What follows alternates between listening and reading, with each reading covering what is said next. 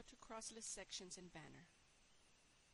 Go to SSA XLSQ screen.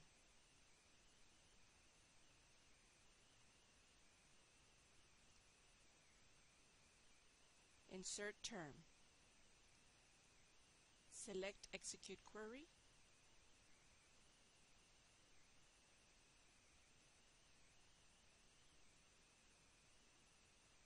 Scroll list and search for cross-list code not in use.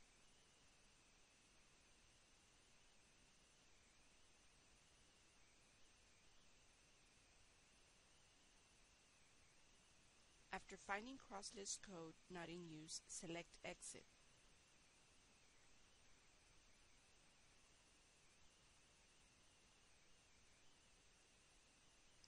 Go to SSA XLST screen.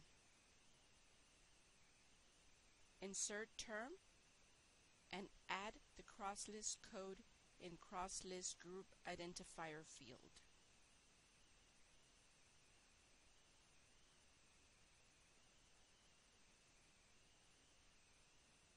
Add the maximum enrollment for all cross-listed sections.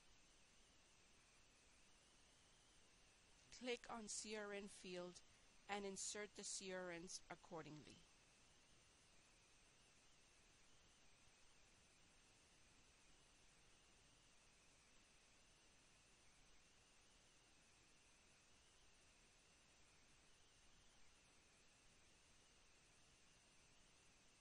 Notice the rest of the fields are automatically populated. Click Save.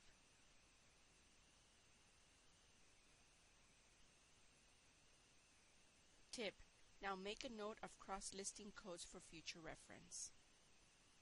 The end.